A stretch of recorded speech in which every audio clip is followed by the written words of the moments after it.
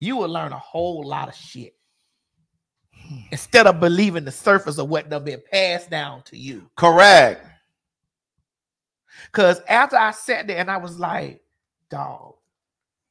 Yes.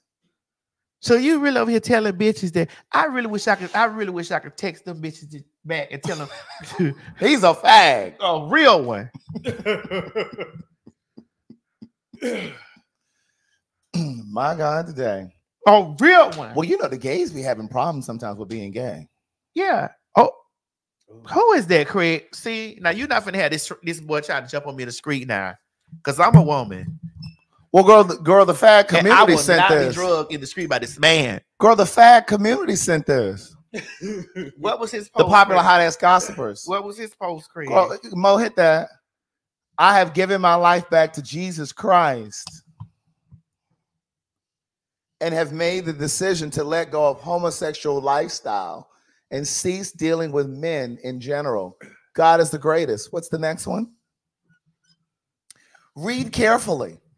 I chose to leave the lifestyle for these reasons, not reasons, but reason. I was having a very difficult time with lust for men and masturbating, feeding my flesh every day for years. No man or trade broke my heart. No, I don't think being gay, happy, condemns you. The acts of two men or two women sleeping around does. Doing orgies, lusting after people and satisfying your flesh will ultimately lead you to hell. As will greed, pride, gossiping, being unforgiving, gluttony, etc. Now, whether you want to believe it or not, heaven and hell is very real. He should have said are. Heaven and hell are, that's plural. Okay. Are real. And God doesn't send you to hell, your flesh does. So please stop the narrative. Go ahead. And then he says, I'm not heartbroken over a trade or I couldn't find a man. It's very tiring and confusion of the mind. People spew lies and hate. I'm choosing to give my life to God over my flesh. I walked away healthy, so he doesn't have the AIDS. Praise him. And with a clear mind. I want to help others. If you are willing to help yourself. Simple. So now it sounds like he's a prophetess. Oh, he's a Bynum now. A Bynum. As in Juanita. Well, here's the thing.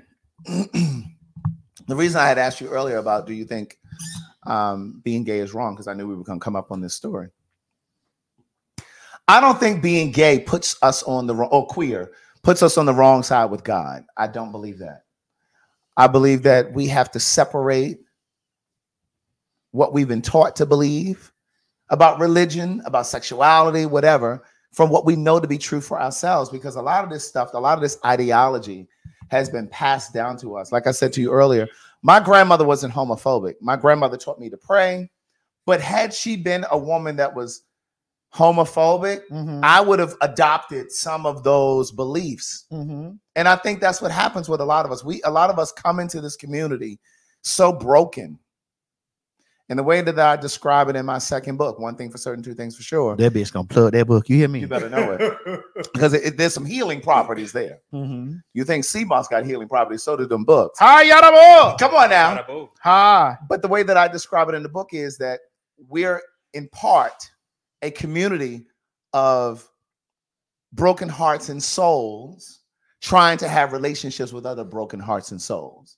Because some of us take the time to heal those traumas and others do not. I believe that there are so many queer people, gay, bisexual, trans, whatever, who are moving throughout the community, going to gay pride events, going to Bulldogs, going to wherever they're going, but they still haven't given themselves permission to be who they are. You need to send that over there to Mo so we can get that up here. That's Caitlin.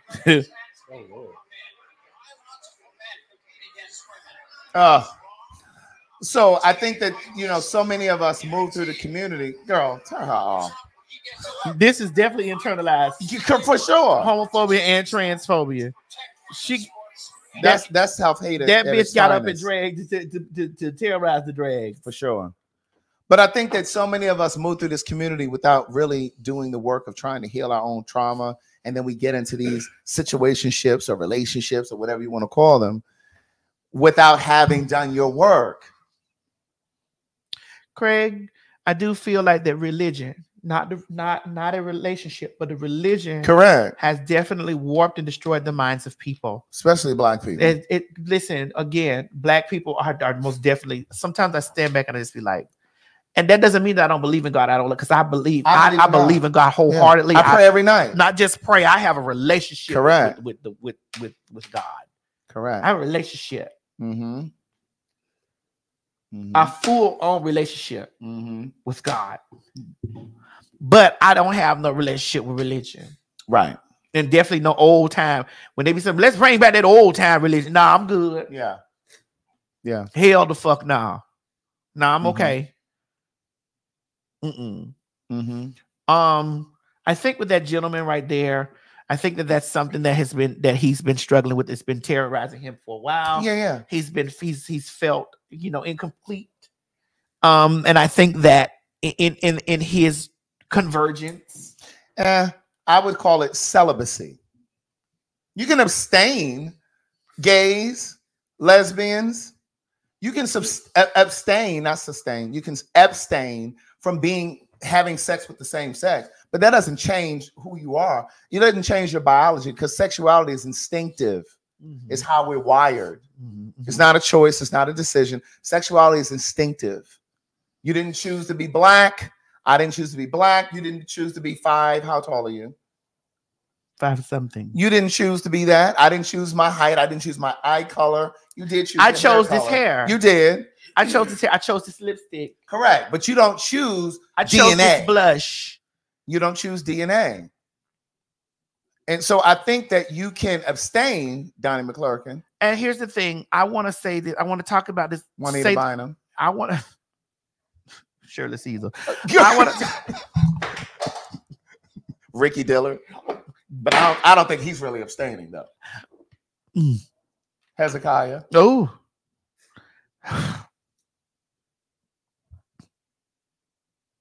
Kirk. Don't do that. Don't you do that. Don't you dare say Kirk Franklin. I didn't. Don't you dare say Kirk Franklin. I didn't. I said Kirk. Don't you dare say Kirk I was going to say kerfuffle. Don't you do that.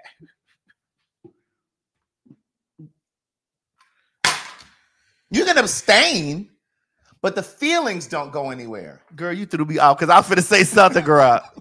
You can abstain, TD. Don't.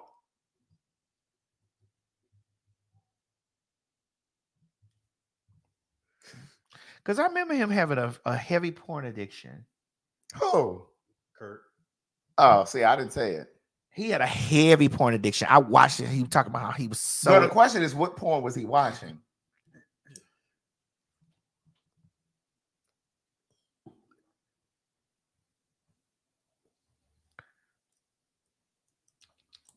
What kind of porn?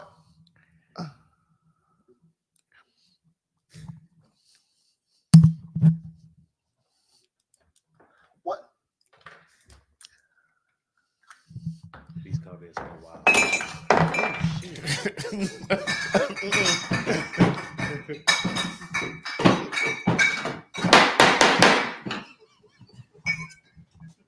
I had to get ready to go, y'all. I had to pee. Yeah, you're not gonna finish your point, right? You just left it. You just left off a cliffhanger. Yeah. Really bad. Really bad. You're not gonna.